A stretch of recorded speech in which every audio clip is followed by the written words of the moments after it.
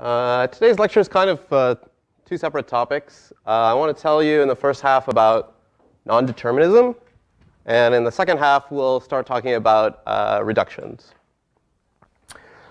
So as I was mentioning, nondeterminism is a topic. I wasn't even sure if I was going to discuss it because we already defined NP, which is in terms of polynomial time verifiers, and that's a very satisfying definition, which I like. I guess maybe it was not historically the first definition of NP. And originally, it was defined in terms of this concept called nondeterminism. And it's not very important to know about it, but it's actually right there in the name. That's what the N in NP stands for. And it's somewhat important. So I decided I would tell you some stuff about nondeterminism.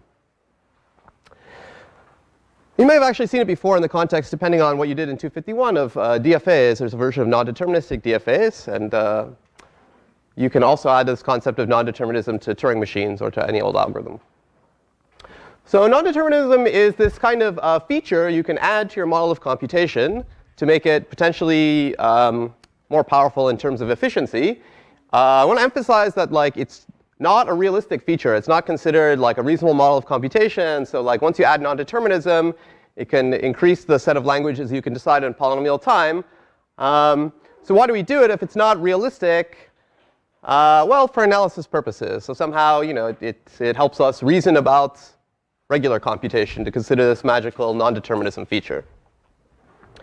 So I'm going to describe it to you in the context of pseudocode. Or just like regular algorithms descriptions. Probably in the homework, the next homework, I'll have you think about how would you literally put it into Turing machines. But it's not very complicated, so I'll just describe it at a higher level today. So basically, you can think of a pseudocode with nondeterminism.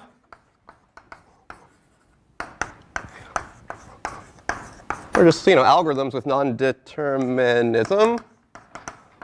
The easiest way to describe it is you can just add to your allowed instructions some kind of magical instruction called go to both.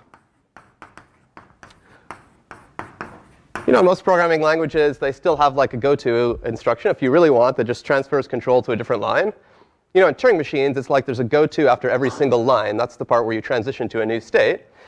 So you just add this instruction, magical instruction called go to both, where you just put two different labels or line numbers at the end of it. Now, how does it, what does that mean?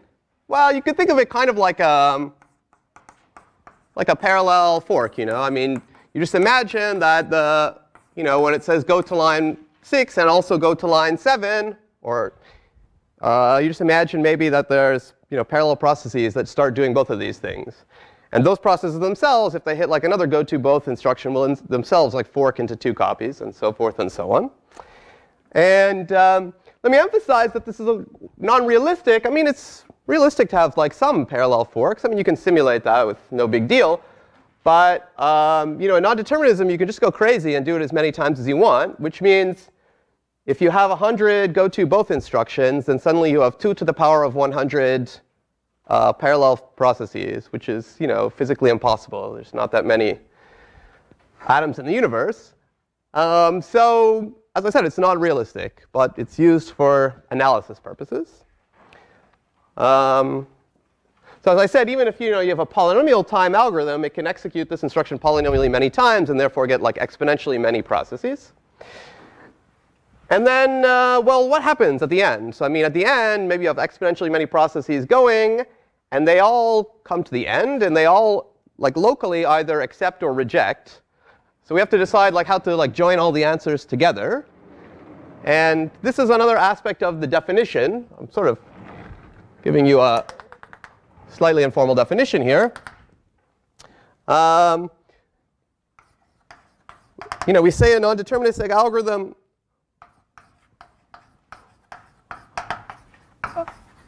overall accept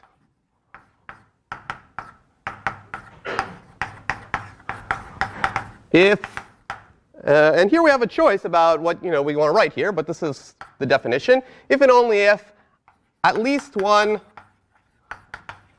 branch accepts. OK, so in other words, it rejects overall if and only if all branches reject. OK, so you have all these potentially many processes or branches, and they all end on either accept or reject. And if at least one of them, you can imagine that like at the end they all get together and at least one of them accepts, then overall the algorithm or the machine says, I accept x. And if all of them reject, then it says, I reject x. OK, so that's just, didn't have to be this way, but that's the definition for non-determinism. And we also have to talk about what does running time mean. You know, we're defining some magical new version of Turing machines or algorithms. We have to revisit all these basic concepts. And again, you could potentially maybe define this different ways, but the running time is defined to be like the max running time over all branches.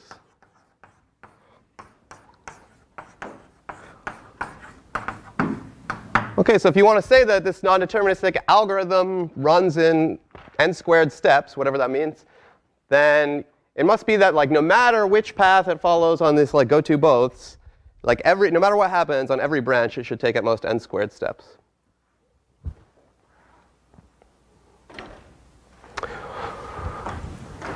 OK. So as I said, you know, why do we define this bizarro version of Turing machines or algorithms? Well, as you'll see, it's useful for reasoning about I don't know, concepts we want to reason about, namely NP. Any questions so far? Mm-hmm. If one branch moves, that means the end. Oh yeah, I didn't talk about. That's a good point. I should have talked about that. Really, before we define running time, we should even define like what is a decider. So yeah, actually, I should add that. I mean, a non-deterministic algorithm is a decider if all branches always halt. OK, so if even one branch gets it into an infinite loop, then like the whole thing counts as looping. Like it does not decide any language. OK, so if you, in a positive sense, if you want to design, hypothetically, a non-deterministic algorithm that solves a problem in n² time, then every single branch has to halt in at most n² time. But you have this bizarro property that like you can spawn all these branches. And in order to accept, it's enough that at least one branch accepts.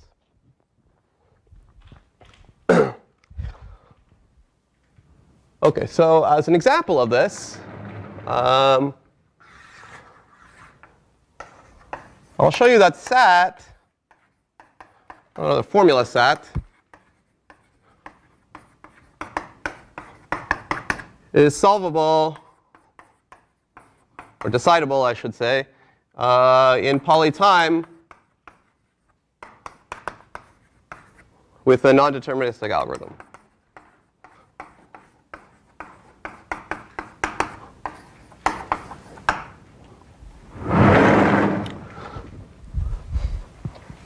All right, so here it is. I pre-prepared it. So let's take a look. This is the description of a non-deterministic algorithm written in pseudocode. And it's supposed to be solving SAT. So remember, SAT is you get some input formula, with ands and ors and nots and stuff, implies if you want, with some n variables. And you're trying to decide, does there exist an assignment to the n variables that satisfies the formula?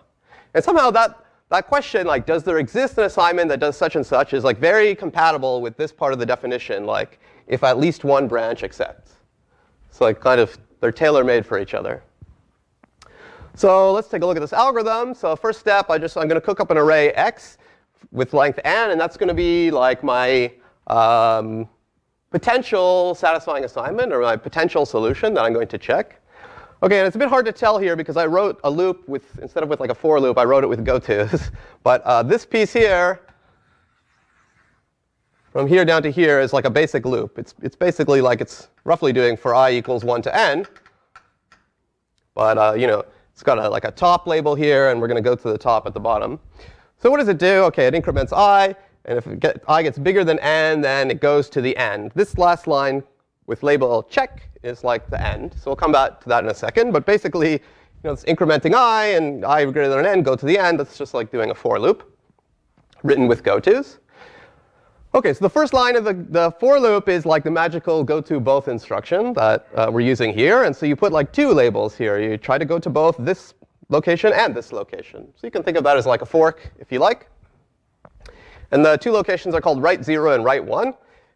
So what do you do in write 0? You just put a 0 into the ith, like false, into the ith entry of x. And then you just go back to the top. And similarly, in write 1, you put a 1 into the ith entry of x. And you go back to the top. OK, and then you do that for I equals 1, 2, 3, 4, et cetera. So let me just make some observations over here. This thing overall will spawn exactly 2 to the n branches. Because there's nothing too tricky about it. It does like this loop n times, and each time it does like one go to both, which has 2 forks. And each of them continues in the loop. And in fact, in some sense, like each branch, the whole point of it, each branch fills this array x with a different string, a binary string.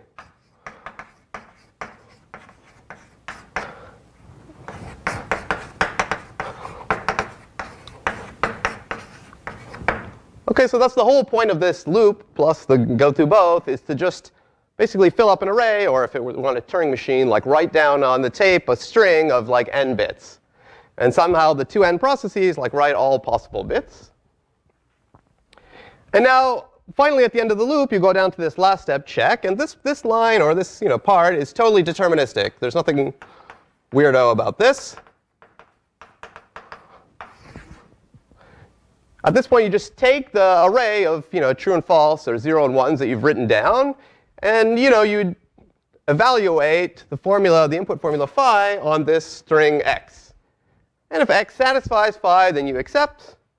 And if it doesn't, this branch rejects.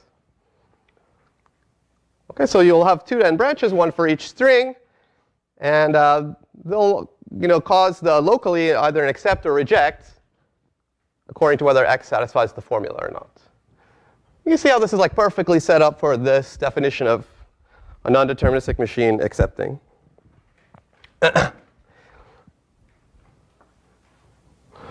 So let's make some additional observations. Let's even start with the running time. So I claim that this non-deterministic algorithm,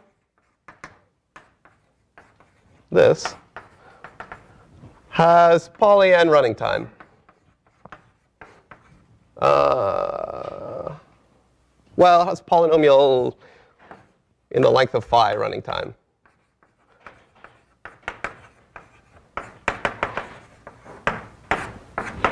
So in fact, this loop actually has order n running time, OK? Because every branch takes at most n steps. For each branch, you just go through a loop of n things where you do a few instructions per branch, per line, per iteration of the loop.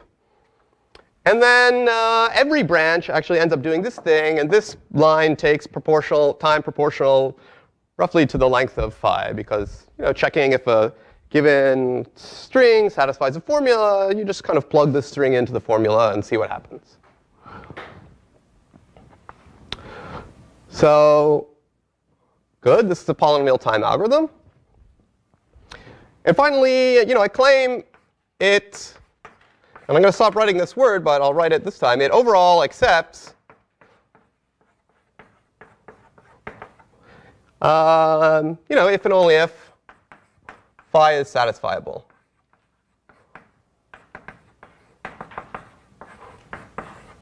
OK, and I think it's easy to see. In fact, the number of accepting branches out of 2 to the n will be exactly the number of satisfying assignments.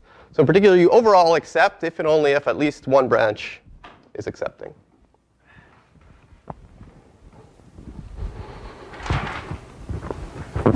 So we can therefore say, actually, I mean, this algorithm, this non-deterministic algorithm, decides set.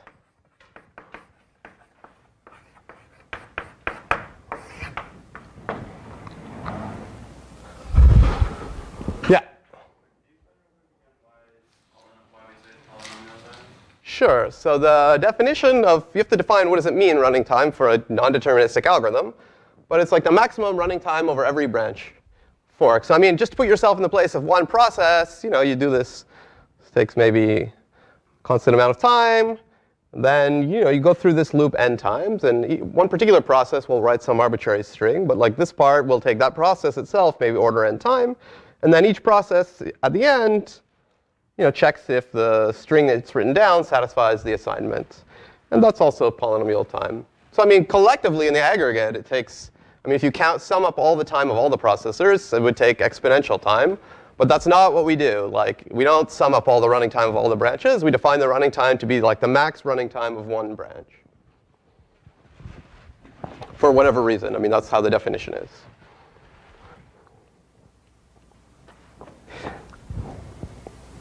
OK. So that's an example of a non-deterministic algorithm.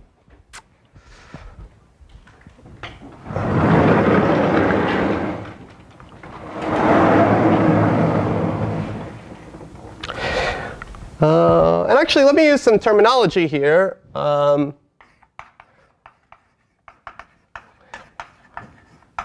Once you get into non-deterministic algorithms, people would usually just describe this with a much more brief sentence. They would say that this algorithm, let me call this algorithm n.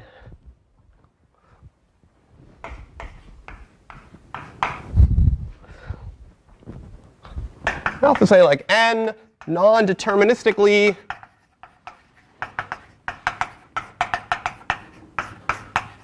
guesses x in 0, 1 star, sorry, 0, 1 n, then checks if it satisfies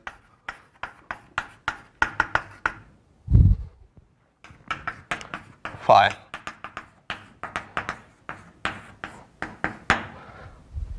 So I mean, I'm not really defining anything here, but this is a phrase you'll see. And it's because actually most non-deterministic algorithms kind of look like this in the sense that, in principle, they can just do any old crazy thing they want with like these go-to boths and forks. But typically, they do something like this, where they like maybe use non-determinism in the beginning at a loop to like generate one of many possibilities. And then they do some just deterministic computation afterwards. OK, and this phrase, like non-deterministically guess a string x, really just means like do this loop to like create on each branch, create a different x. Actually, let me test a little bit your programming skills. Suppose I wanted to guess a string. This guesses a string or forks to get all possible strings of length exactly n. What if I wanted just an x with length between 1 and n? This is just like a little puzzle to test your go-to both using skills. How would I change this algorithm if, forget this last line, if I wanted to non-deterministically guess a string of length between 1 and n? So I want the branches that I end up finally creating, each one to hold a different string of length at most n. And let's say not 0. I can change this in a fairly minimal way. Well, I'll come to you in one sec. People can think.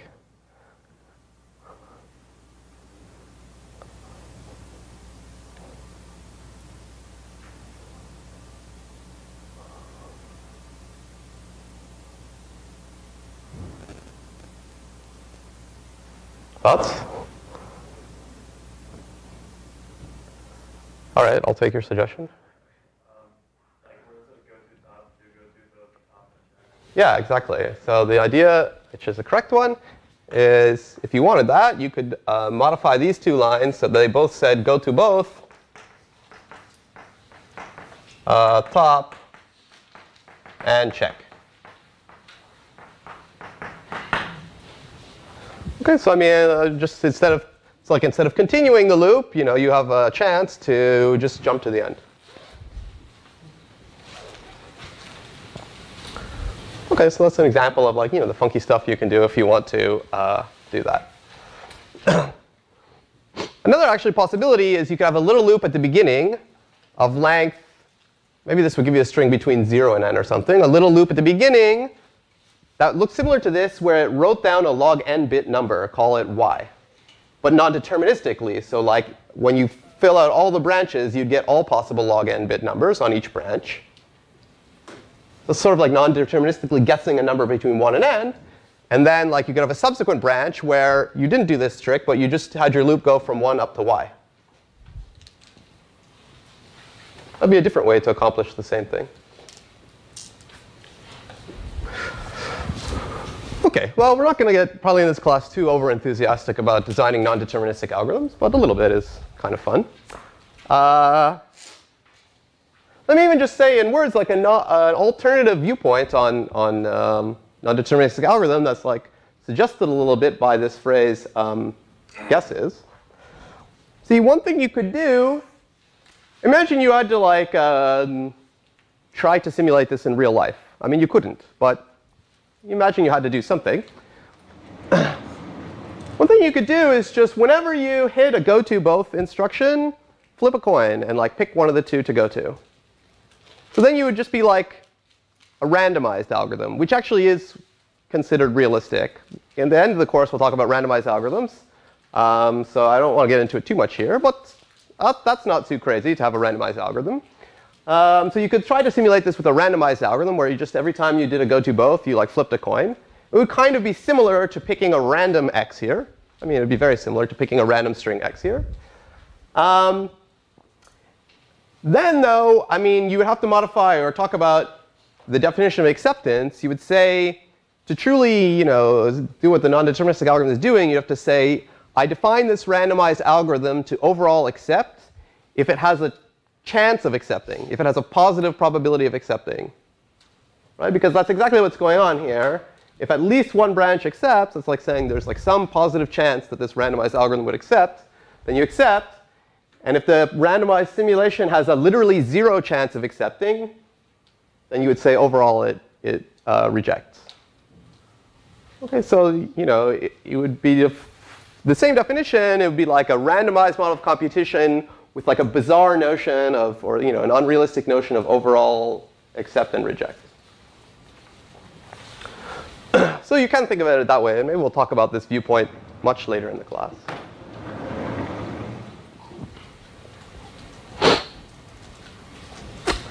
OK, any questions right now?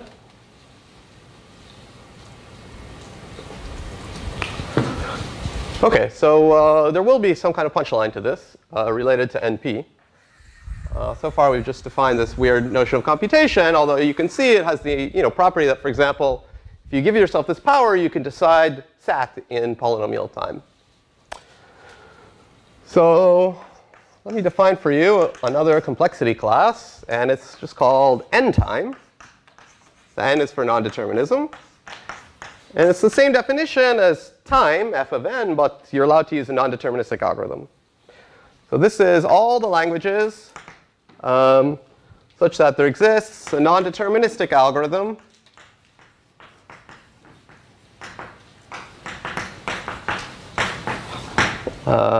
deciding L in time O of f of n. Let me say n.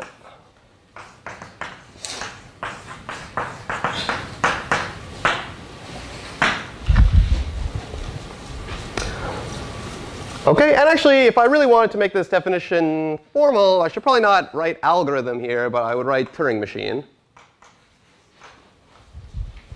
Now, as I said, I didn't actually define what is a non-deterministic Turing machine, but it's basically the same thing. I mean, it's just in every transition, normally a transition, once you finish writing your tape and moving ahead left and right, you go to one state.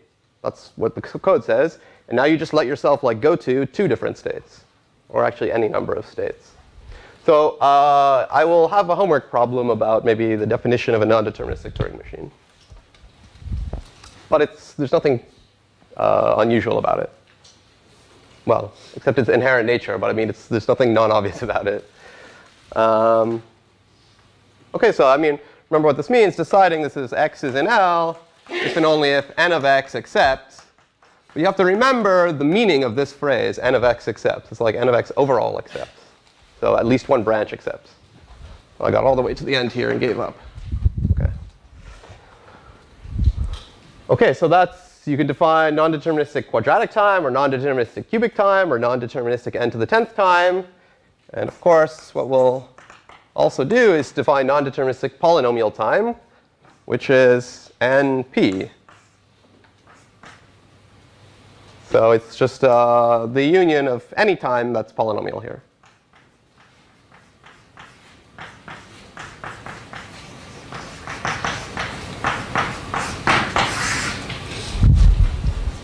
OK, so any language which can be decided by a non-deterministic algorithm in some polynomial amount of time, well, any such language, those languages are called the NP languages. Now, of course, you should immediately get nervous, since we defined NP last class, and now we've given a totally different definition in this class. But of course, the point is that they're the same. OK, so I'll prove that now. Remember, we decided before, you might call this like non-deterministic NP, and the notion we saw last time, let's say verifier NP. Just because so far we don't know they're the same thing. They are the same thing. So now I'll show you that like verifier NP is exactly the same set of languages as non-deterministic NP.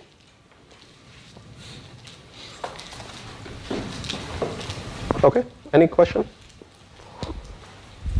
So that's what I mean, part of the reason I even like to find all this non-determinism stuff is I was like, well, I should, I guess, know what NP theoretically stands for. Non-deterministic polynomial time. OK, so let's prove this. It's actually, I mean, it's an interesting proof. It's not too hard, but it takes a little thought. So the theorem is that this, non-determinism-based definition of NP is literally the same set of language as our verifier-defined NP. OK, so we're proving two sets are equal. So of course, the proof will come in two parts. We'll show that everything, which direction do I want to do first? Everything that's in NP because of the verifier definition is also in NP with the non-deterministic definition. And then I'll do the reverse. OK, so let me just do the verifier version implies the non-deterministic version. OK, so we have to just take a language in here and show it's in here. So say L is a language, and it has a verifier V, and running in time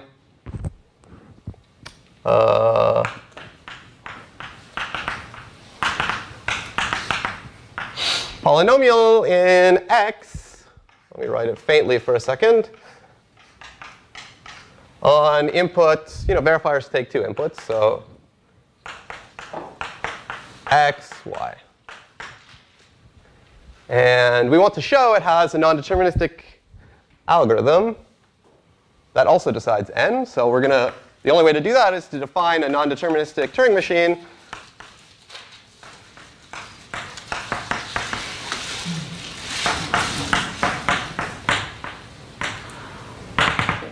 that also decides L. And let me just revise this sentence a little bit. It runs in some polynomial time in x. So let me just write down a letter for what that is. So we can say it runs in time, let's say k times x to the k. OK, so if it runs in polynomial time, there is some constant k such that it takes at most this many steps on any input x. OK. So now we have to define a non-deterministic Turing machine that accepts x, according to the weird notion, if and only if, well, the verifier in some sense has a chance of accepting x. So any suggestions on how to do it? Let me bring this back up.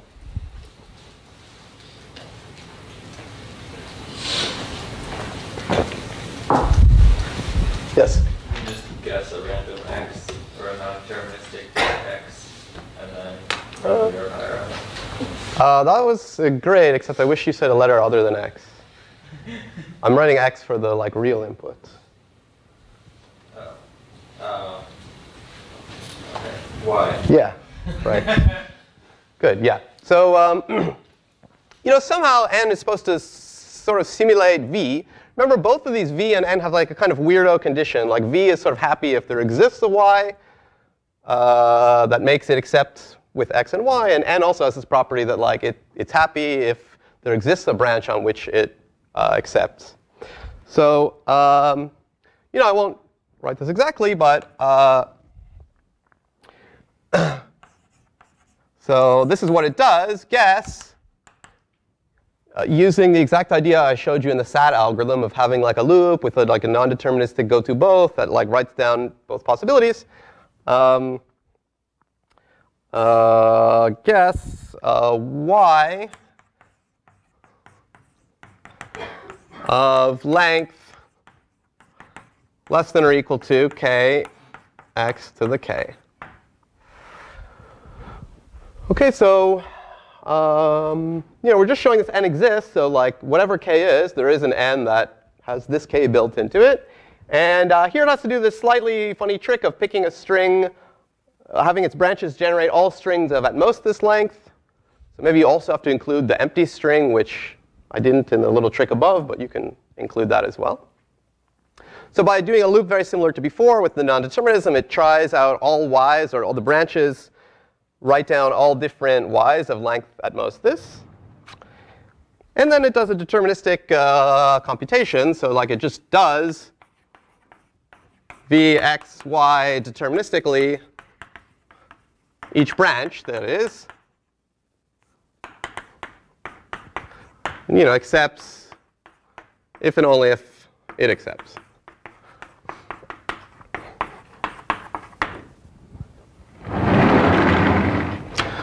OK, so that's the definition of the non-deterministic algorithm n. And now I have several things to check. First of all, is n polynomial time?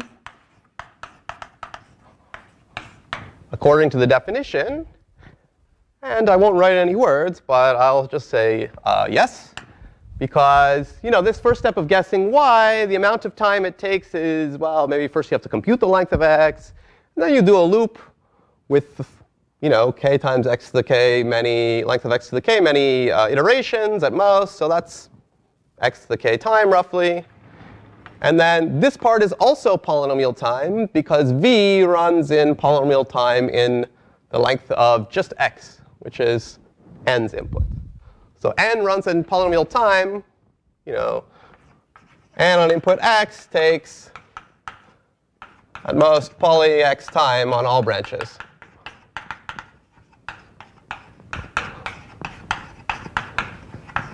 In fact, I guess we know v itself takes at most order x to the k time. So overall running time is order length of x to the k.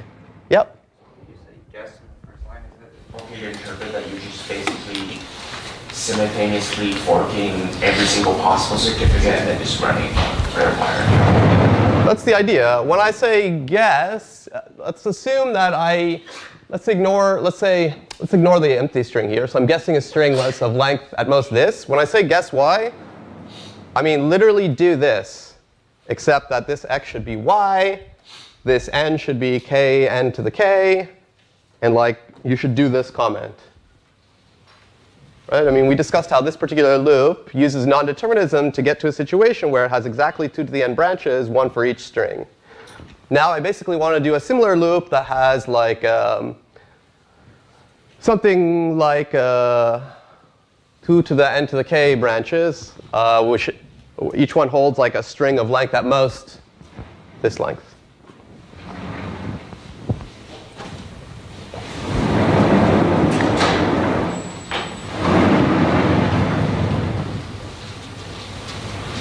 funny concept. So yeah. Any other questions? Yeah. Wait, so can you explain how that's polytime? So if you make everything non-deterministic, how's that different then? Yeah. So again, yeah, this question came up. I mean, again, you have to remember this part of the definition. I mean, we just define,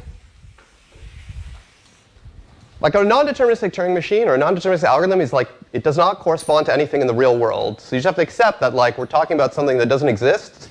It's like a mathematical fantasy, and therefore like we can make up any definition we want about it. So we decide to like make up this definition about what is the running time of a non-deterministic machine. And we just say that the definition is that it's the max time on any branch. If we wanted it to like correspond to reality, we could maybe say it's the sum of the running times for all the branches. And then that would have a positive effect, which is that if you had a non-deterministic machine that ran in time t, according to that definition, you could actually make a real algorithm in the real world that ran in time t and did the same thing.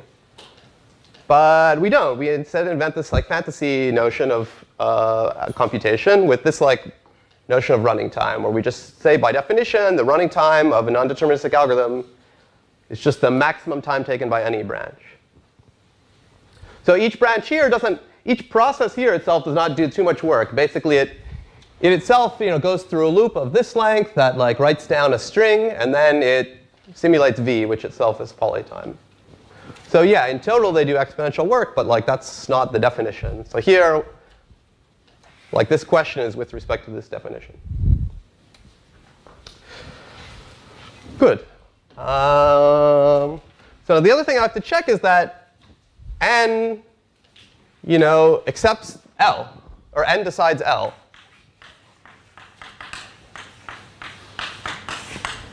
OK, so I need to check that x is in L if and only if, well, n of x accepts.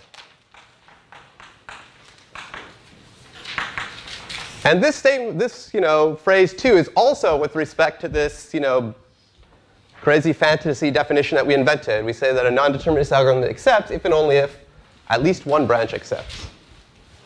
That's just the definition. So we need to show this, by definition, is at least one branch accepts.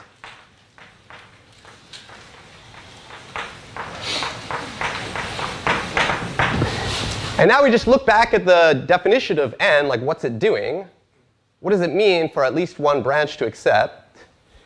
It means, just by looking at the algorithm, if and only if, this is not going to connect up correctly, if and only if there exists a y of length less than or equal to k, length of x to the k, such that v x y accepts. And actually, this is practically true by this equivalent to this is basically true by definition of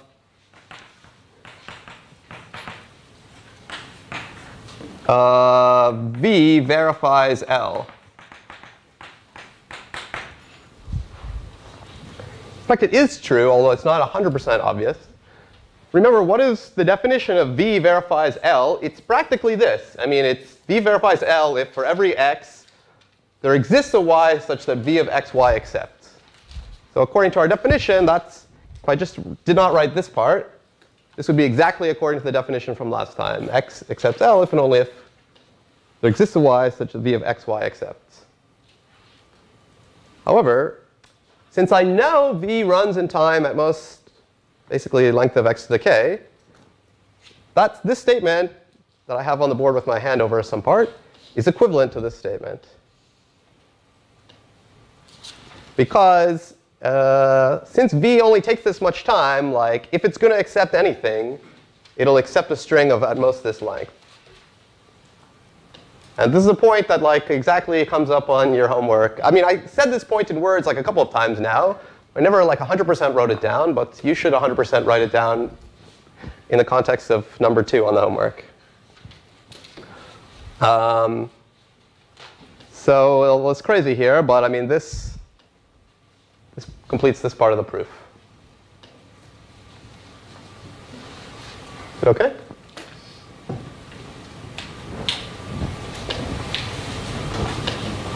OK. So we're still not done. We have to do the other part. Actually, the other part is a little bit trickier, but not too much trickier.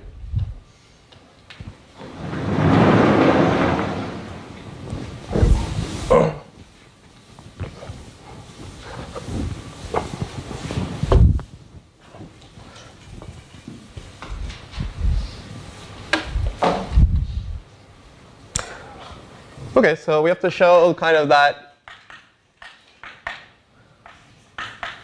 if you have like a non-deterministic algorithm that decides a language, we have a verifier. I should have added the word polynomial time to both of those phrases. OK, remember what we're doing here. We're trying to show this theorem that this non-determinism-based definition of NP is the same as the verifier-based definition of NP that we talked about last time, and which is arguably preferable. OK, we showed half of it, that if you have a language with a polytime verifier, then you can also build a non-deterministic polynomial time algorithm that decides the language. And now we have to show the reverse. OK, so the format of the proof is going to be clear. Say n is a non-deterministic algorithm, polynomial time.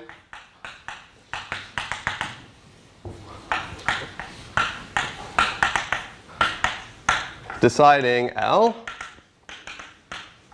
And remember, although this is a short sentence, like all of the words here have like a complicated meaning. So polynomial time is with respect to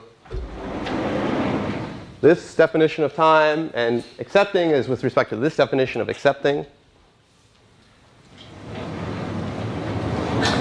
OK, and now we need to design a verifier, a polynomial time verifier that verifies the language L.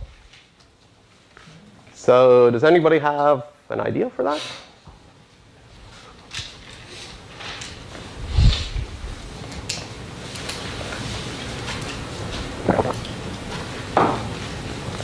We have this like pseudocode, let's say n, with all these goToBoth instructions in it. And now we kind of like need to imagine like how could you certify that n computing on a string x accepts. Remember, the meaning of n accepts is at least one branch causes it to locally accept. I mean, if I like took a look at this code, and I told you, like, hey, I'm telling you, like, this code will actually accept this particular phi. Like, what would be like a convincing thing to help me? Yeah? The verify is basically just a check line. Let me just take that. And do what? That is the verifier, I guess. Well, what does it check? If x, if there's a satisfying assignment. Well, that would work for this particular code. But like, what if I just know, like, I have some piece of code and with like, it's polynomial time, has a bunch of goToBoths in it. Yeah? You just tell it the sequences of goTos that it uses? That's right. You tell it, I mean, the certificate in general should be like a list of like, for each goToBoth, like which one to do. That will eventually get you to a local accept. OK, so let me try to write that. OK, so again, we need to like write down a letter for the running time of n. So say n runs in time, n of x runs in time k x to the k. At most this. So the key point is, if this algorithm, each branch locally does at most, let's say, x to the k time, in particular, it does at most this many goToBoth instructions. On x does less than or equal to k times length of x to the k goToBoths.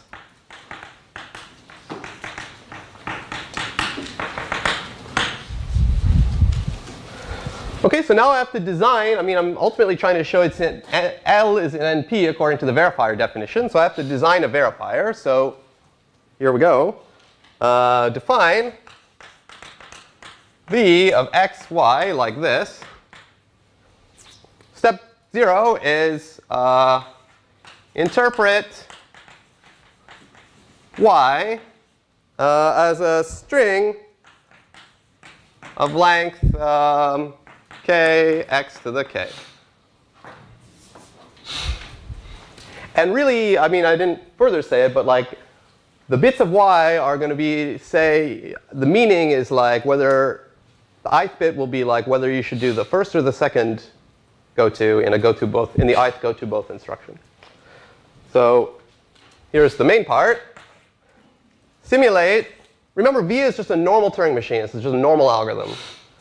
But it's going to simulate n on x. But when it hits its, let's say, ith goto both, you know, it's a normal algorithm, so it cannot do the goto both. But it uses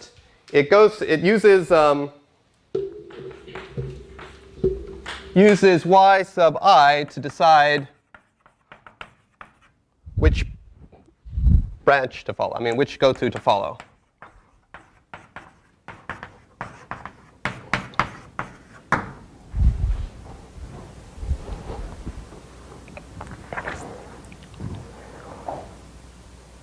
OK, so that's the idea. You see what I mean by this? Like, I mean, if yi is 0, do the first one. Yi is 1, do the second one.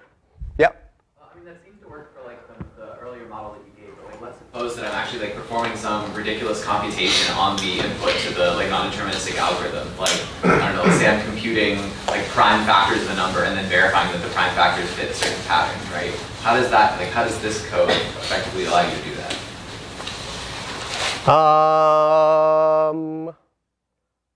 Well, I mean, what part of this definition of V do you think is questionable?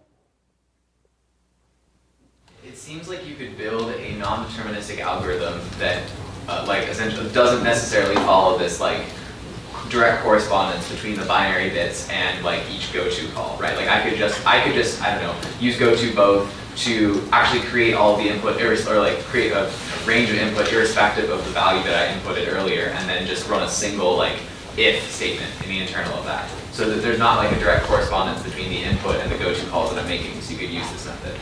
Well, OK, so first of all, I wouldn't say there's a direct correspondence between the input in this. This is our one example of like a non-deterministic algorithm. I'd say there's a direct correspondence between the input and like the goto both calls it makes here. But it's true that this is, I mean, this is one example of a non-deterministic algorithm. It's quite a simple one. It like uses non-determinism in a pretty, I mean, it could have been worse, in like a pretty normal way. Like it does, you know, kind of a pretty controlled version. And it's true that, you know, you could write like a crazy algorithm with like, you know, 50 lines and like goto boths are like everywhere. And they're doing all sorts of crazy stuff that doesn't look like this. But like, nevertheless, I claim that, you know, this is, well, I haven't said much, but I mean, part one of what I'm saying is that Vxy runs in poly x time. And in particular, this is like the normal definition of runs in polynomial time for like a Turing machine. This is just like a normal Turing machine, a normal algorithm. It's doing something a little bit crazy, right? I mean, it's trying to simulate a non-deterministic algorithm. So it's got this like source code, and like, you know, it can start simulating it like normal for a while, and then like it'll go and it'll hit like a goto both instruction, and it'll be like, oh man, now what am I going to do? And well, according to the definition, we haven't shown yet why this is a good idea, but this is the idea.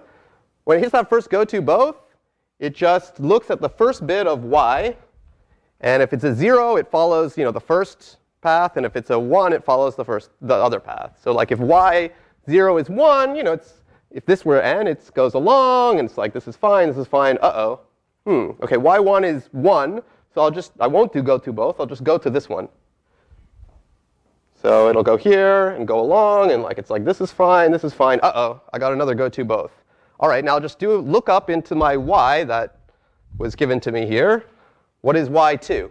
Oh, y2, let's say, is 0. OK, then I'll just follow this one. So it'll keep going, and like it'll get to this go to both again, and it'll look in y3 to decide what to do. And it'll look at the first n bits of y, and then it'll eventually get out of this loop, and then it'll just do this stuff.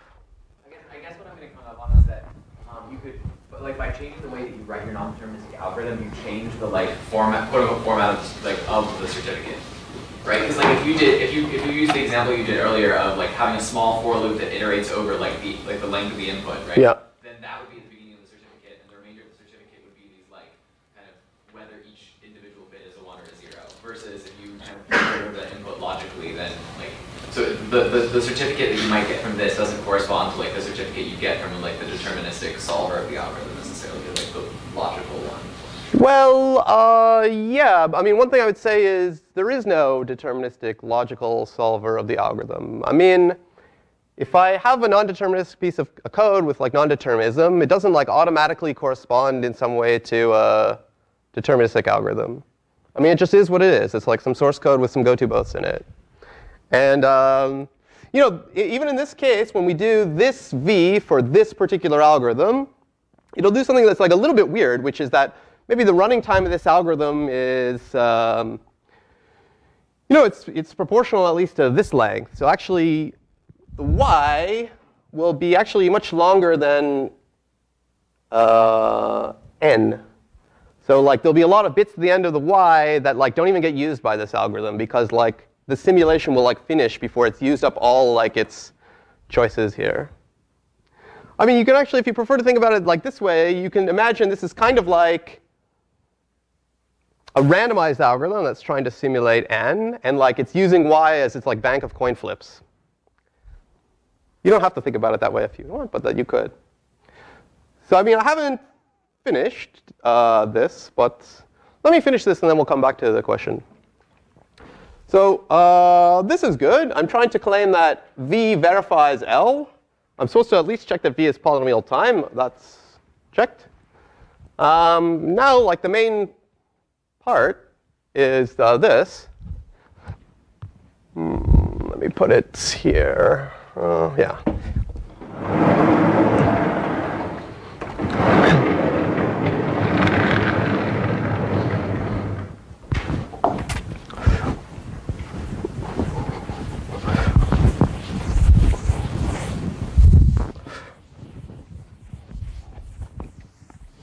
To check a kind of complicated condition. So claim 2 is that v verifies L.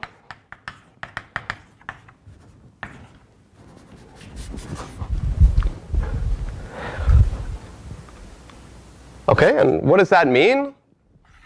Well, I need to show, this is the definition, that x is in L if and only if. And the last thing, I mean, the thing that I want to show, this is the definition, is that there exists a y such that v running on x, y accepts. OK, if I can finish this chain, then I have shown that v verifies L.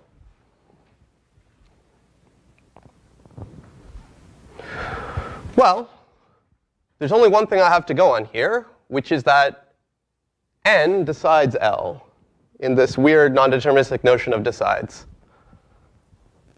So this is going to be since n decides L,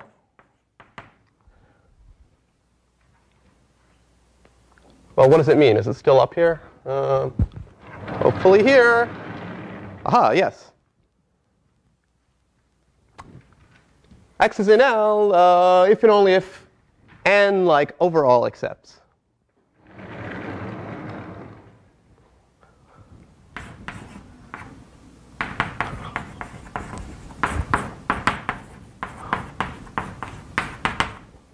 OK. And what is the definition of this? I don't know if I'm going to have space. Well, let's give it a try, see what happens. There exists like a branch or process of n of x's computation, which like locally accepts.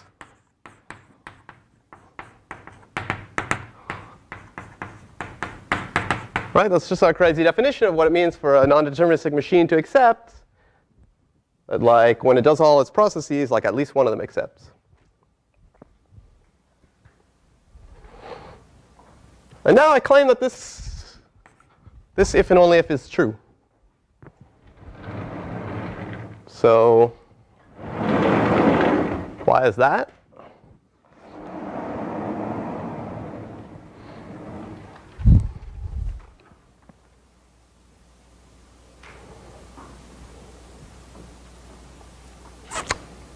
Well, I mean, if you just look at the code of V, you can see at the end it accepts on a given y if and only if the branch defined by y causes the non-deterministic machine to accept.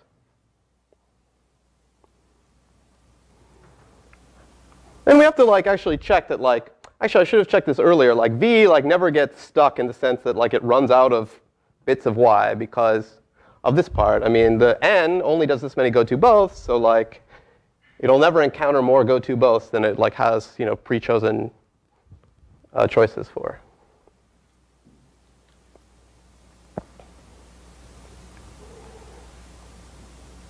Some people look like a little bit stunned. Like this is the end of the proof.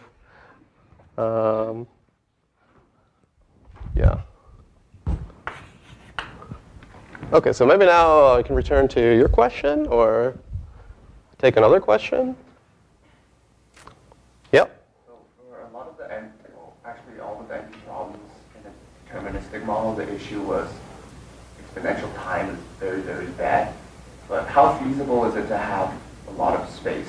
We can have a lot of space, right? A lot of like, space? How feasible is exponential space? Like Actually trying to solve these problems within OK, I'll answer that question. Although I mean, it doesn't, as far as I can tell, have anything to do with this. But oh, I thought it was because we just showed that all the NP hard problems in the deterministic world can be solved in polynomial time as long as you have exponential space. OK, so I mean, what we've shown, we didn't define NP hard yet. We did define NP according to a verifier definition. And what we just showed is that any language that's in NP, like, you know, we saw before that like 3 coloring is in NP, and composites is in NP, squares is in NP, I don't know, Hamiltonian path is in NP. All these things can be decided in polynomial time by a non-deterministic algorithm, which is a weird definition that we invented this morning.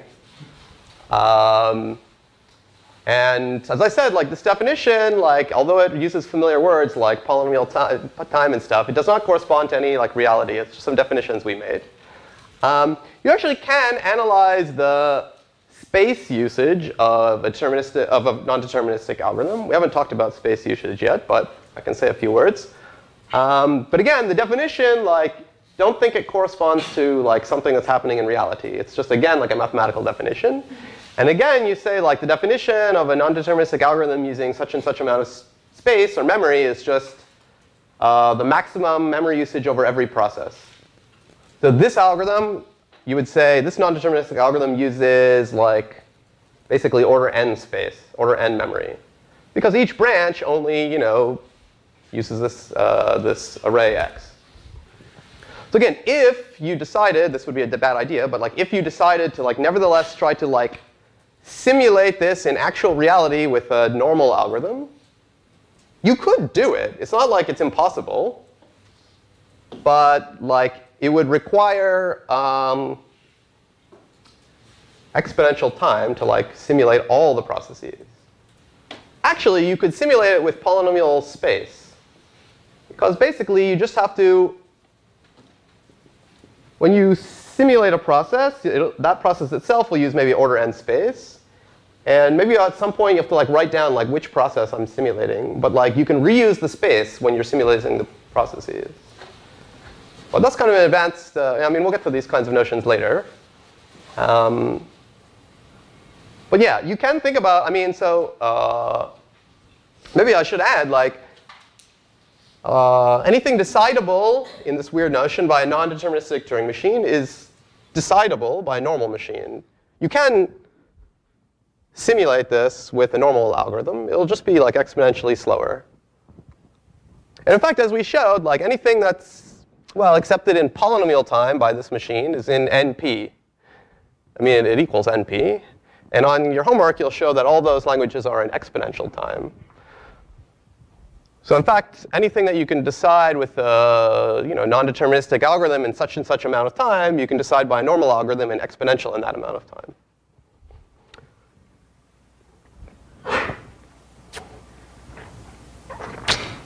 Any other question? Yeah. Not a question, more like a comment, that instead of like using the sequence of go-tos, I guess, which may be confusing, you can also think of Y as a computation trace of NNX. I know we haven't defined that yet, but we can define that similar to what we did for Turing machines. Yeah. Yeah, so actually, at the beginning of this lecture, I was like, OK, I'm going to do some non-determinism, and then I'm going to start reductions. But I think I'm actually not going to start reductions. I'll just only talk about non-determinism. So like, we have 20 minutes left to like discuss this. I can say a few more things, but I mean, yeah, it's a tricky concept. So I mean, I'm happy to take like lots more questions. Yeah. So like on the homework or in any like we can use either definition of NP basically interchangeably. Yeah. So now that I've given you two different definitions of NP, yeah, you can use either one on the homework.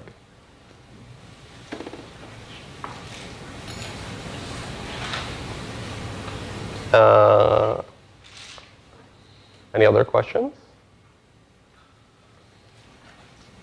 Well, let me spend some time saying some more things that I wasn't necessarily going to say about NP. For example,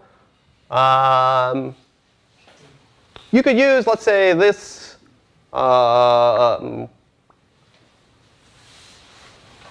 this notion of NP to prove that, let's say, 3 coloring is in NP. Well, we know 3 coloring is in NP because we have a polynomial time verifier for it. But let me write a non-deterministic polynomial time algorithm for it. And it'll look heavily like this one. I mean, I have to change some letters here. This is on input G with n vertices. Now, I mean, this is maybe, in some sense, this is getting at your question. Like, this is maybe not like such an amazingly new example of a non-deterministic algorithm, because it's going to look very similar to this, where like, even though you have this like glorious power of go-to-both, you can go crazy and make like a crazy algorithm. I'm still going to, in this algorithm, like use it in like a somewhat boring way, like to just write down a list of n colors non-deterministically. But in some sense, this proof kind of shows to you that any non-deterministic algorithm kind of can be made to look like this, where like the first thing it does is it does a loop very similar to this to just write down a bunch of bits, and then it does some deterministic processing afterwards. I'll come back to that point, but let me finish this algorithm. So you would allocate x, but instead of it storing bits, it's going to store trits. And OK, yeah, it's a little annoying here. I would like to have. Let me write this. This looks a bit illegal, but let me write it for a second. Doesn't really both, and there's 3, but anyway. So I'll write red, go to top, blue, I'll write blue. OK, and now you have to imagine I did another one here with like write y, and with y. And then the last thing is I'll check that x is a valid coloring of G.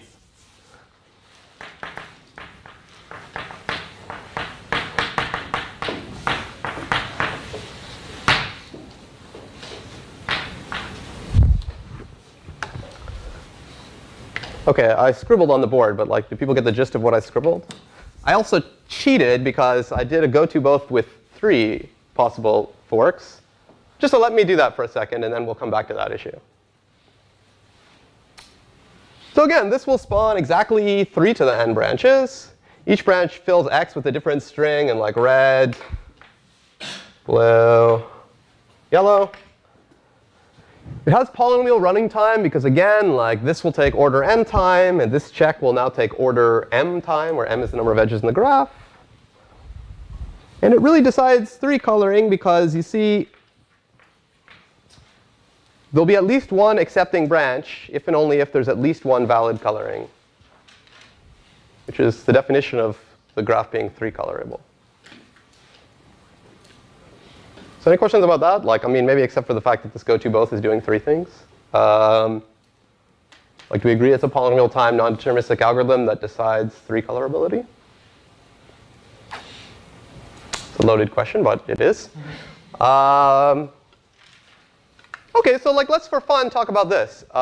You know, in my definition of like non-deterministic algorithms, I said like you have goToBoth. You can go to 2. But now here it looks like I've cheated because I got 3. But I claim that it's OK if you have some code, non-deterministic code, that has a goToBoth with like 3 labels. There's an equivalent one that has only like truly good goToBoths with just 2 labels. So how can I prove that? Yeah, it's like a programming problem. Yeah. Could you just like go to both right y, and then like the second thing is the label first, like go to both? Yeah, that's right. So I mean, if I really want to like maybe, you know, not quote unquote cheat and have my goToBoths only do one of 2 things, I could simulate it. Right? Like, so suppose I want to simulate goToBoth. Oh, I'm writing in caps. You know, A, B, and C. Well, here's what I do. I do goToBoth, you know, A and D. And then like A is just whatever it was before. But like D is like a little new piece of code I write off on the side,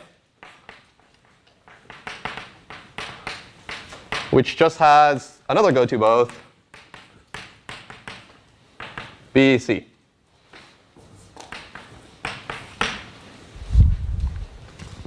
And B and C are as normal.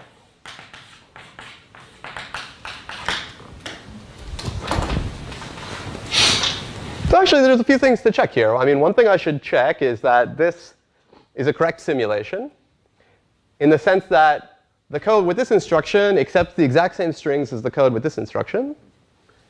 I think it's pretty clear. But I mean, if I wanted to check it, like, I'd have to say, OK, if this thing overall accepts, if and only if there's like one branch with these things. And I have to say the same thing over here. Basically, the point is, though, that these guys essentially create the same branches. So here, if we have like a process, and it forks to A, B, or C, and, you know, these guys themselves might generate some new branches. Well, this is essentially the same thing. We have a fork from A to D. And this does the same thing that this does. And this forks to B and C. And this does the same thing that this does. So in both cases, I get the same set of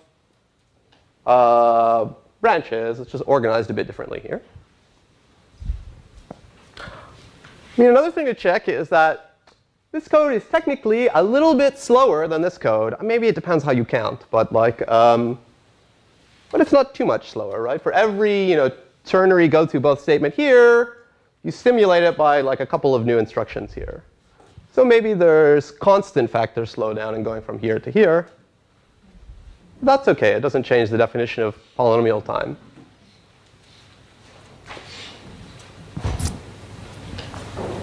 Any questions about that? So in fact, let me ask. I mean, I said before, that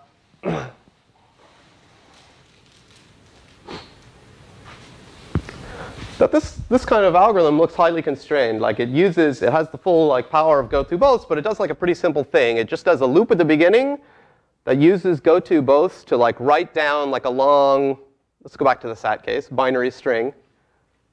and then it does some deterministic computation. Whereas in general, you could design a non-deterministic Turing machine that like has go through both like scattered randomly around, does some crazy stuff. But actually, I claim if you have such a crazy algorithm, non-deterministic algorithm, you can make an equivalent one that has this more constrained form.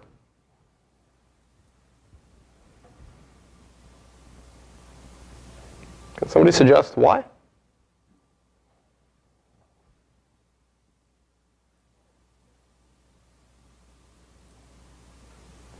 What do you think about it?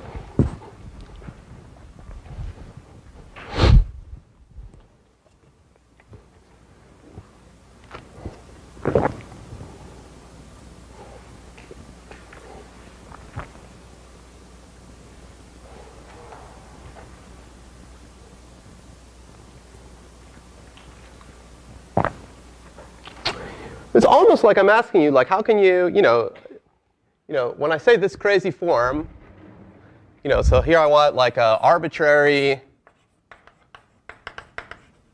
non-deterministic algorithm. That's like some crazy code. It's got some goto boths here, and some, they're all over the place. Some crazy looking algorithm, and I want to convert it to an equivalent one. It looks like this, restrained non-deterministic algorithm that looks like it has sort of two pieces. The first is like a loop that uses non-determinism to guess maybe long, but not too long. Let's say polynomial length string. Well, anyway. OK, a string. And by this box, I mean like literally exactly like this, except that maybe it might not be n. It might be some other length. And then the second part is just normal deterministic code.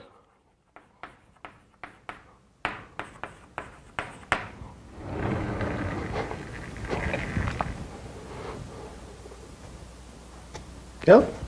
Do the same thing we did when we defined the verifier, which is like use the loop at the top to figure out the sequence of branches you're going to take when you go into the deterministic code, and then just simulate those branches. That's exactly right. So like, let's suppose hypothetically that you knew that this code ran in, I don't know, exactly n squared time. Well, you'll do this loop. You'll guess a string of length n squared. And the idea is that this will be exactly like this verifier. This normal deterministic code will like attempt to simulate this code. Now it gets in trouble because this is like arbitrary code with like some goto boths, whereas this is just some regular old code. So the simulation will go fine for a while, but at some point it'll like hit a goto both, and it's like, now what do I do? Well, what it'll do is exactly like here. Like when it gets to in trouble for the ith time, it'll like look into this string it guessed, the ith position, and it'll just use whether that's 0 or 1 to decide what decision to do, which goto branch to follow. And so in effect, this will like simulate this exactly in the sense that it'll generate all the same non-deterministic branches, just sort of in a different way than this one does. Right? So I mean, because you sort of, it's like you're pre-guessing like all the goto both choices you're going to have to make. And since it makes some at most n squared goto boths, you can just like to pre-guess which one, what you're going to do for all of them, and then deterministically simulate that guess.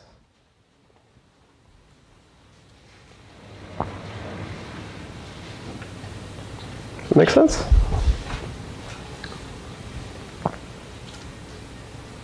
I mean, in some sense, I don't want to go crazy with like analyzing non-deterministic algorithms because it's not even a realistic version of algorithms, so why bother? But it's convenient for talking about NP, basically. I mean, now you have two sort of somewhat different ways to like show that a problem is in NP.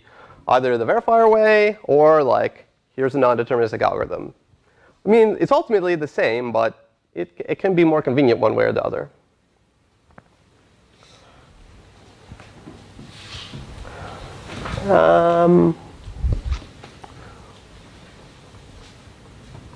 This picture actually is a good way to look at it. I mean, it'll probably come up in like this homework problem I'll give you about defining a non-deterministic Turing machine, but you know, in a normal Turing machine, like it has some configurations, if you recall.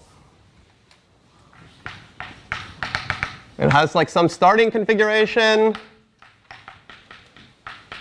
Remember, these are like the configuration is like the combination of the tape contents and the head position. So the starting configuration is like says where the head is at the beginning and the tape configuration. And then we said like the definition of computing is you just do the next configuration, and then you do the next configuration, and you do the next configuration, and you do the next configuration, and then it eventually halts. I mean, if you remember this from like many lectures ago. And it's a little bit pointless to draw this picture when it's a deterministic Turing machine, because it just looks like this. There is one like a little bit nice thing about each of these dots represents a configuration. This thing, which is that the length of this path is the running time. It's the number of steps. Non-deterministic Turing machine has the property that like there's not a unique next configuration. It's exactly like at every step you could do a go to both, or you can go to two different Turing machine states and therefore two different configurations. So the picture is you have like the start configuration here. And you know, maybe it goes to two different configurations potentially because of a go to both.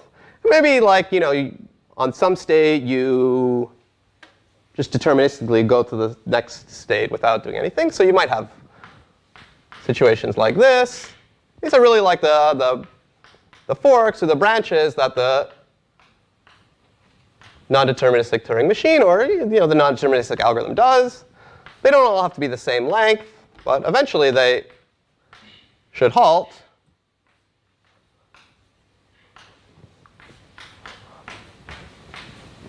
And you get like either accept or reject on each branch. And again, we say the overall configuration accepts if at least one branch ends in accept. If they all end in reject, we say the overall computation rejects. And the running time is the depth. The maximum number of steps taken on any computation path.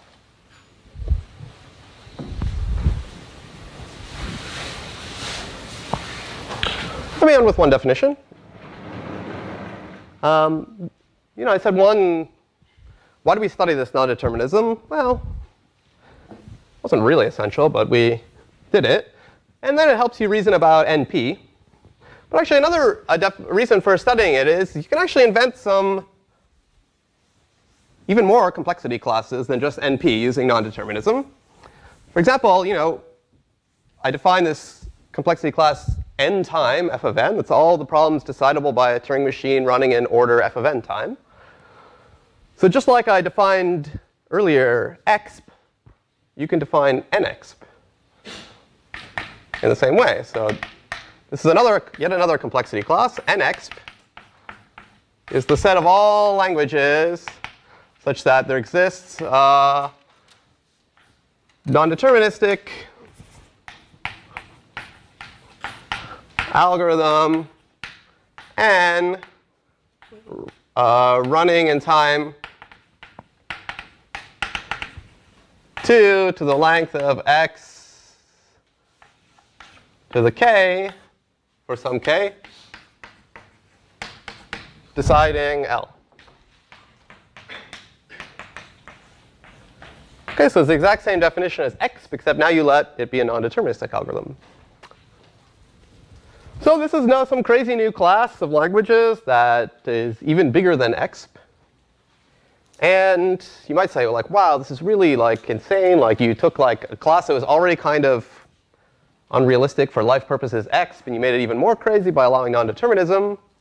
It's true. Like there are some languages in this class. All these languages are decidable by some algorithm, but maybe in doubly exponential time or something.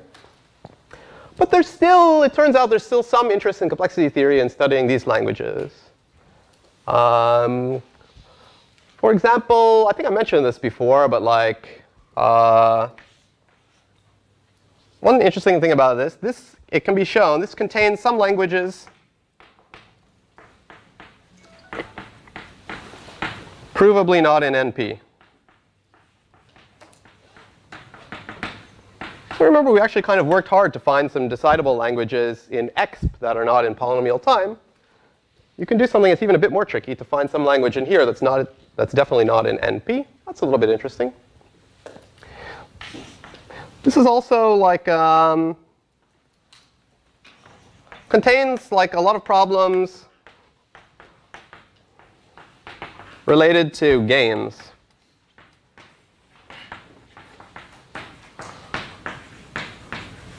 For example, I mentioned this before, but like if I give you a generalized chess problem, I give you like a board that's not 8 by 8, but it can be any size, and it's got like some chess pieces on it, and I say, can white win from this position, yes or no?